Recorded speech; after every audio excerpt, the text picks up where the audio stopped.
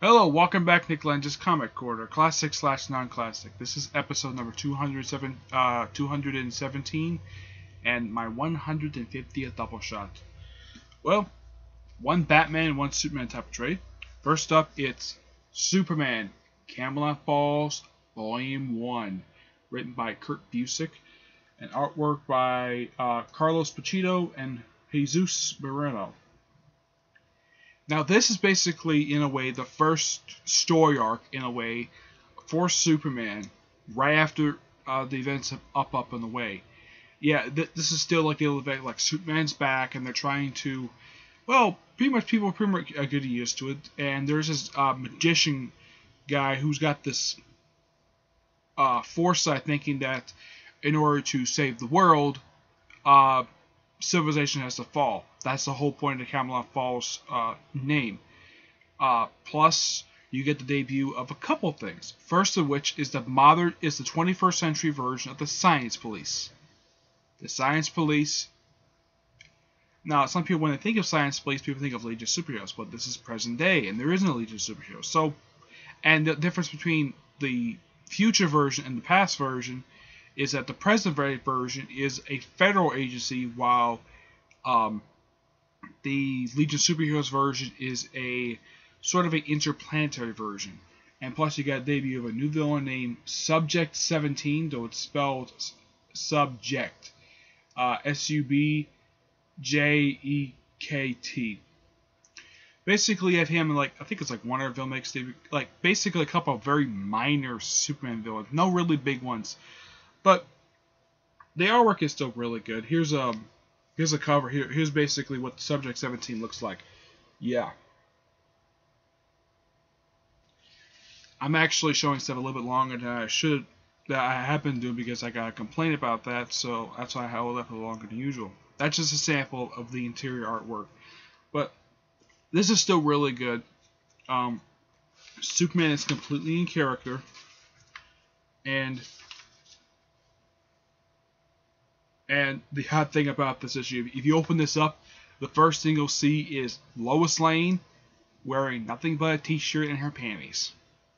I'm not going to show it because I'm not, because I'm sure that probably people who are younger than I am probably watch this. And if you want to see that, you gotta read this. But this is still really good. You get some guest star appearances by, well, pretty much this is a straightforward Superman story. Plus you get Lana Lang show up in here as well. Plus with some new Insect Queen. But despite that, this is still really good. Yeah, the Insect Queen is okay, but still good. I give this one a 8.5 out of 10. Still good, but not entirely perfect. I took an extra point out because, well, the Insect Queen thing was not very interesting. The magician guy was a lot more interesting. Yeah. Alright. Next up is Batman Arkham Two-Face. Yep. And there is a bunch of writers in this one. Basically, because this is a collection of Two-Face stories over the course of him being around. He's been around since 1942. So basically, his first appearance was exactly 74 years ago. So you got almost a 75-year-old character. And the writing in here is Pierre J. Tomasi, who did the Batman Robin one-shot. Kurt Swan. Let's see here. You have Bill Finger, who does the early Detective Comics issues. You have Jim Shooter, the former editor-in-chief of Marvel. He does an issue of World's Finest Comics. You have Denny O'Neil doing his first Bronze Age appearance.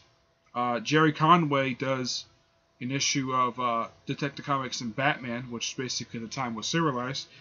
Those ones came out in 82. In 86, you have Doug Moak doing the two issues of Batman, which is basically 397, 398, and Detective Comics 563, 564. It's a 4-part story. It's really good. You also have Batman Two-Face, which is written by J. and the Mathis. Batman Chronicles, which is done by Shelley Flesh. I'm not really familiar with the writer. The Joker Asylum one-shot is done by David Hayne, and of course Peter J. Tomasi does the Batman and Robin one-shot. Now, the whole point of this is simply because, well, last year the final game for the Batman Arkham series was released, Batman Arkham Knight. So I know one out of two trades. I'm sure Barry DC's like, last game for Batman Arkham is coming out, so I'm gonna release trades of villains who appear in the books, who appear in the games. They did one for Riddler. This is one for Two-Face. And believe it or not, the first 3 issues in here are his first 3 appearances he ever made in the comics. Here's a sample of the artwork at the time. Yeah, his debut story is called The Crimes of Two-Face. Yep, from Detective Comics number 66. Yep, and they pretty much, now this first page, I gotta say, is one part of his origin story that they kept intact for years up until Peter J. Tomasi rewrote it for the New 52. It's a completely different one now. This page right here, I just showed, this page right here of him basically being on trial, of having Summer on the witness stand and throwing acid in his face, the way it's interpreted in this very page, this has not it's only changed a little bit, but not very much. The only change they make to it is that Dent was standing directly in front of him. This is, of course, in Long Halloween. Dent was standing in front of the guy and he threw the acid in his face. And here you have Batman trying to stop him. Now, this particular thing, now if you saw Batman Forever, they kind of showed the scene in the film. Basically, if you look at this scene and you watch Batman Forever, it's like they kind of pulled, they just took this scene, kind of modernized it a little bit, and gave it a spin on it if you watch Batman Forever. Now, the whole point, now these 3 issues are his only appearances that he makes in the golden age of comics. You know, from the 30s to like around the mid-50s. Yeah, these 3 appearances are the only ones he makes, because after the two appearances after this one, his last golden age appearance is when he gets his face restored.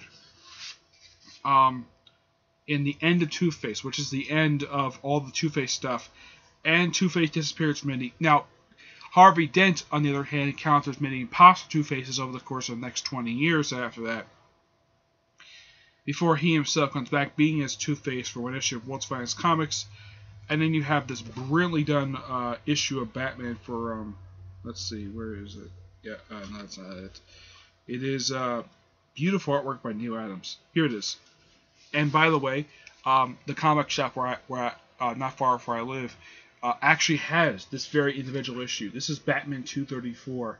This is the first Bronze Age appearance of Two-Face. And this cover is done by Neil Adams, but the writing in the book is done by Denny O'Neil.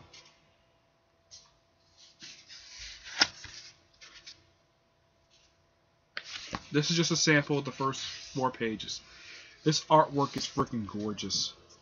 I am a huge fan of Neil Adams' artwork, so I appreciate the fact they actually put this in here, but this is great.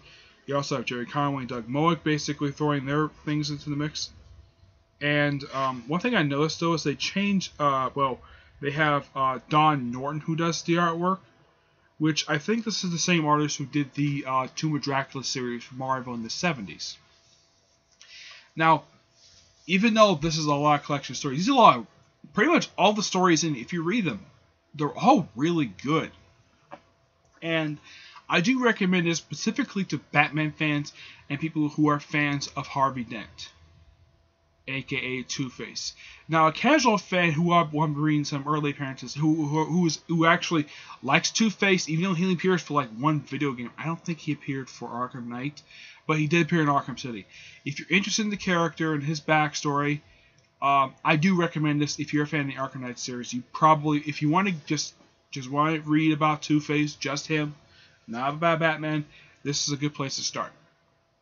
And so, I give this book, because this book is filled with every single story in here is really good.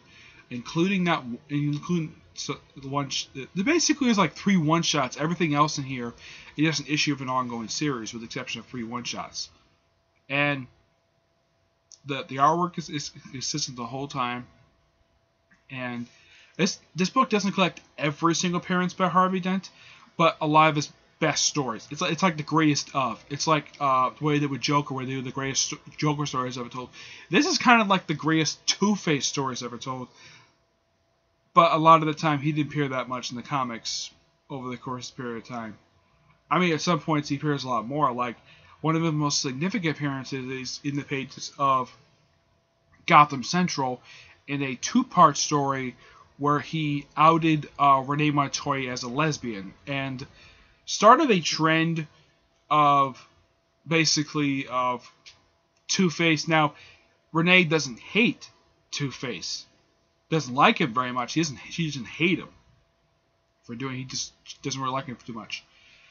But that's also a good Two-Face story as well. But this is basically Two-Face on an individual scale, not a part of like a grand overall series. Of course, that Gotham City Central story was written by Ed Brubaker and Greg Rucka. But despite that, that was a good series, and this is good too. I give this, and I haven't done this in a while, I'm giving this a 10 because they're all good stories. Nothing bad about any of them. The artwork is fantastic for every single one of these stories. That's one thing I do like about collections like this. Like, if a collection like this does its perfect work, every single story not only has good writing but also good artwork as well. That's where the thing gets a 10. If you do like a collection of stories like a Tales of type of thing, if it does it right, it gets a 10. If it doesn't, it gets a lower rating. So I give this one a 10 out of 10. Great, I highly recommend it. All right, stay tuned for the next episode whenever I get a chance to do it, which should be episode 218 and Doubleshot, hopefully Doubleshot 151. Okay? Till then, see you there. Bye.